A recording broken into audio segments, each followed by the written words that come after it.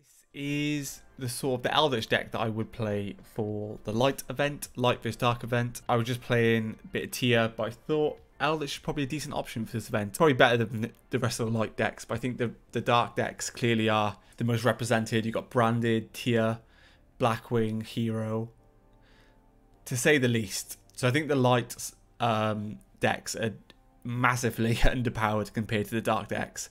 So I'd probably say the light this Eldlich deck is probably one of the best light decks you can play. So I was playing it for a little bit earlier and it was catching quite a few people off guard. I haven't got all the gems to sort of max it out with how I would play it. I'm currently trying to save up for the upcoming packs, but this is kind of like a template. You might have a lot of these cards already in your storage or your arsenal, so you should be able to craft up this deck pretty cheap.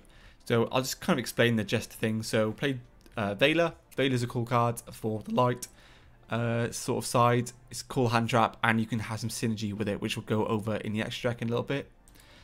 2 Lord, 2 Duality for consistency. You're probably asking, Duality is not great in the grind game, especially when you're special summoning Lords and traps.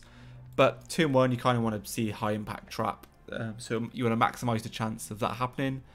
Goods can be good to like sort of set you up for consistency. As you notice, we don't play Eldland, so goods is a way to accommodate for that. I didn't think Eldland was really worth playing.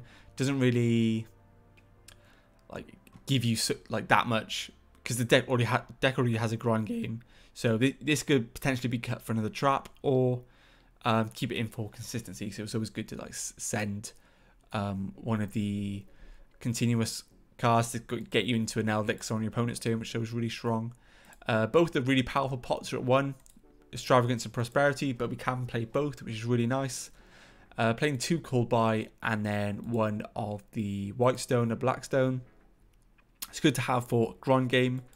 And then we have probably the best trap in the deck, I'd say. Second best trap. Actually, no, it's the best trap. I'd say Torrential Tribute is actually insane.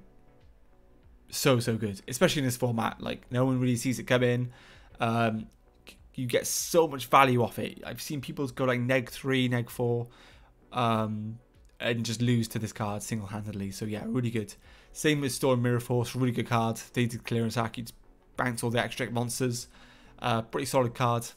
Good going first and second. That's why I kind of like these cards. Dynamiscus, good spot removal, and yeah, it's good if you like open too many Lords, which I did earlier.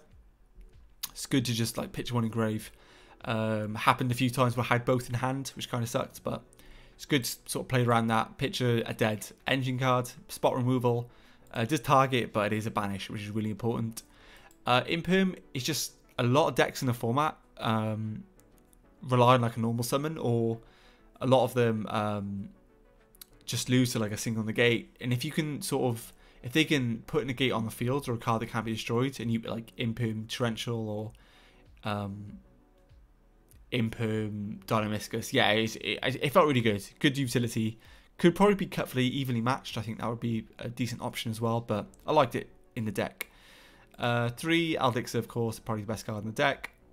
1 Judgment, 3 Strike. I was playing with 1 because I already have 1, but I would play 3 because of the combination where you open, you know, Extort Mirror Force plus Warning, plus Strike, Torrential plus Strike. These combination of cards just win you games on the spot, so they're really strong.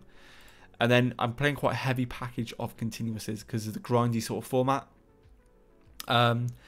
And we have some synergy in the extra deck, which we'll go over in a bit, with the variance of levels. So that is the main deck. Pretty solid. Probably one of the best light decks you can play. And I really liked the fact that no one really like expects like Torrential Tribute. No one really expects the Dynamisca, so people don't really play around it. What people are doing though, they're prepping for Labyrinth. So I did get hit with some main deck Lightning Storms earlier, which actually was awful, but it happens. Extra decks. So honestly, a bunch of these cards are synergy cards with either Veiler or they are level rank 5 XYZs. We don't play Constellar Pallades because it's an ultra rare. I kind of use these events to farm up gems. I don't want to spend gems on decks, because that for me is like a bad trade. I'm trying to use this event to get some gems, use it to spend on the packs and decks that I want to play on ladder.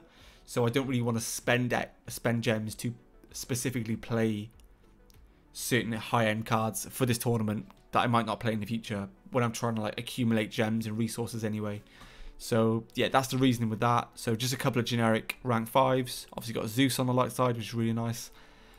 Security Dragon, really nice card. Lila, as well as the Selene combo, but with no access code because it's on the dark side.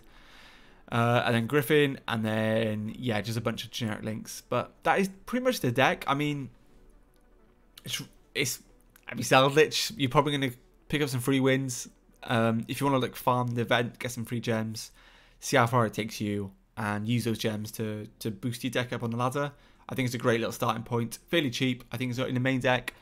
Obviously, Imperms, Strikes, Warning, Ultra Rares, 2 Lords, Veilers. You should sort of have these cards already. If you don't, you can certainly just cut some of the Ultra Rares, like the Call Buys, the Strikes. Play like lower impact trap cards like Compulse, which is like a rare, I believe.